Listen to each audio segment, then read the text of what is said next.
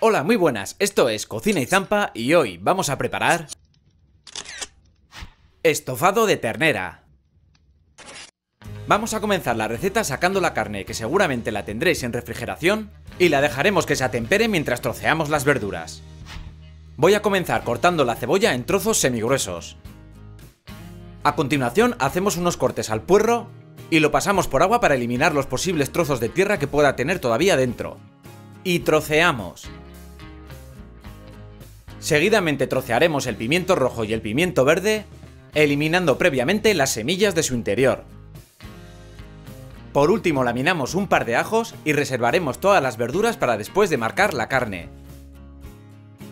Vamos a poner un buen chorro de aceite de oliva en una cazuela, ponemos fuego alto y cuando el aceite esté muy caliente pero sin que llegue a humear, ya que lo estaríamos quemando y estaría perdiendo sus propiedades, en ese momento introducimos la carne. La dejamos unos 10 o 15 segundos antes de empezar a revolver, damos unas vueltas y la dejamos unos 20 o 30 segundos más. Si vais a hacer más cantidad de la que estoy haciendo yo, o tenéis una olla muy pequeña, os aconsejo que marquéis la carne en 2 o 3 tandadas. Una vez hemos sellado la carne, la sacamos y la reservamos para más tarde. En esa misma cazuela y con el aceite y los jugos que ha soltado la ternera, vamos a introducir todas las verduras que teníamos troceadas. Ponemos fuego medio, echamos un punto de sal, que hasta ahora no habíamos echado nada, un poco de pimienta negra recién molida y dejaremos pochar durante 10 minutos. Durante este tiempo iremos dando alguna vuelta a las verduras.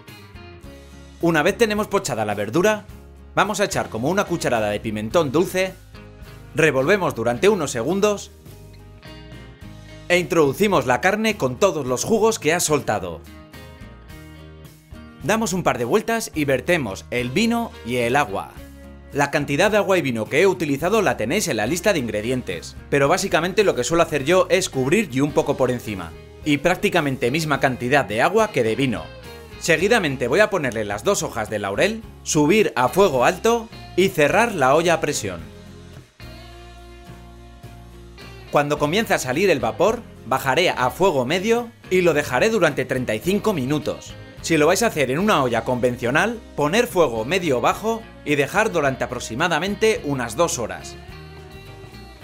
Una vez han pasado los 35 minutos, retiramos la olla del fuego y mientras va bajando la presión de la olla, vamos a pelar y a lavar unas patatas y también pelaremos y trocearemos unas zanahorias, las cuales también podéis añadirlas al principio de la receta con las demás verduras. A mí me gusta añadirlas en este momento para que conserven más su sabor y den un poco de color al plato.